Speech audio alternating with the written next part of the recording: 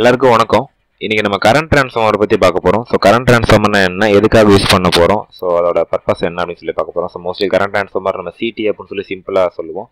So இங்கே வந்து current transformer. So current transformer அப்படின்னா மோஸ்ட்லி பார்த்தீங்கன்னா மெஷர்மெண்ட் பர்பஸ்க்காக யூஸ் பண்ணுவோம். ஸோ மெஷர்மெண்ட்டுக்காக தான் யூஸ் பண்ணுவோம். ஸோ இந்த மெஷர்மெண்ட் ட்ரான்ஸ்ஃபார்மர் கூட சொல்லலாம், இல்லை இன்ஸ்ட்ருமெண்டேஷன் ட்ரான்ஸ்ஃபார்மர்னு சொல்லலாம். ஸோ ட்ரான்ஸ்ஃபார்மர் அப்படின்னு எடுத்துட்டிங்கனாவே ட்ரான்ஸ்ஃபார்ம்னா கரண்டோட வோல்டேஜ் வந்து ஒரு ரேஞ்சிலேருந்து இன்னொரு ரேஞ்சுக்கு ட்ரான்ஸ்ஃபார் பண்ணணும். அதாவது வந்து ஸ்டெப் அப் ஸ்டெப் டவுன் இதில் ஏதாவது ஒன்று பண்ணும். ஸோ இங்கே கரண்ட் ட்ரான்ஸ்ஃபார்மர் மோஸ்ட்லி வந்து ஸ்டெப் அப் ஸ்டெப் டவுன் தான் யூஸ் பண்ணுவோம்.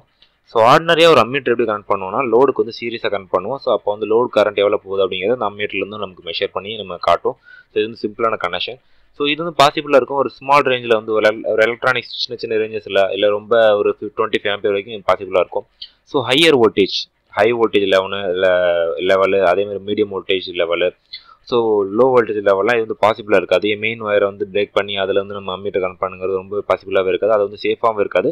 ஸோ இங்கே வந்து நம்ம நிச்சயமாக கரண்ட் ட்ரான்ஸ்ஃபார்மர் யூஸ் பண்ணி தான் ஆகணும். ஸோ கரண்ட் ட்ரான்ஸ்ஃபார்மர் யூஸ் பண்ணும்போது என்ன ஆகும் அப்படின்னு பார்த்தீங்கன்னா கரண்ட் ட்ரான்ஸ்ஃபார்மர் வந்து செகண்டரி, கரண்ட் ட்ரான்ஸ்ஃபார்மரில் கூடிய வாரண்டி வந்து செகண்டரி யூஸ் ஆகும், அதை செகண்டரியாக பயன்படும். ஸோ அந்த நம்ம மெஷர் பண்ணக்கூடிய அந்த லைன் வந்து பிரைமரியாக ஆக்ட் ஆகும். ஸோ இந்த மெத்தடை பேஸ் பண்ணி தான் கரண்ட் ட்ரான்ஸ்ஃபார்மர் செகண்டரியில் வந்து எவ்வளோ ஆம்பியர் வந்து கரண்ட் வரும்னு பார்த்தீங்கன்னா 5 ஆம்பியர் தான் கரண்ட் வரும். ஸோ அது வந்து ரேஷியோ, அந்த டர்ன்ஸ் ரேஷியோ பேஸ் பண்ணி அது வந்து எவ்வளோ ஆம்பியர் பிரைமரியில் போகுது அப்படிங்கிற அந்த வேல்யூ வந்து இங்கே வந்து செகண்டரியில் காட்டும்.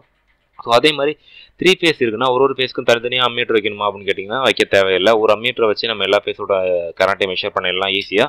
ஸோ ரோட்டரி சுவிட்ச் யூஸ் பண்ணதுக்கு, ஸோ ரோட்டரி சுவிட்ச் யூஸ் பண்ணணும்னா ஒரு ஃபேஸில் எவ்வளோ கரண்ட் போகுதுன்னு நம்ம செலக்ட் பண்ணி வச்சுக்கலாம். ஸோ அதுக்கு தான் சிம்பிளான டயக்ராம் இது.